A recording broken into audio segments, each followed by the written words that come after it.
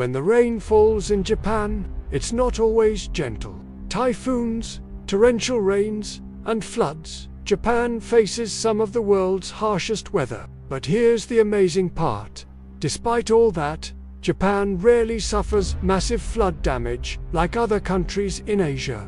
So, how do they do it? And what can the Philippines learn from Japan's incredible flood control system? Beneath the busy streets of Tokyo lies something almost unimaginable.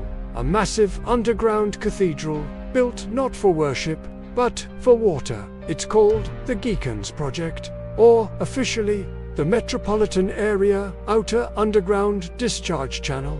Imagine a network of 5 huge silos, each taller than a 20-story building, connected by 6.3 kilometers of tunnels, all designed to catch floodwater and safely release it into the river.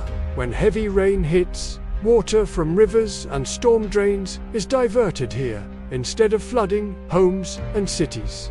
Massive turbines, each powered by a jet engine, pump millions of gallons of water back into the Edo River.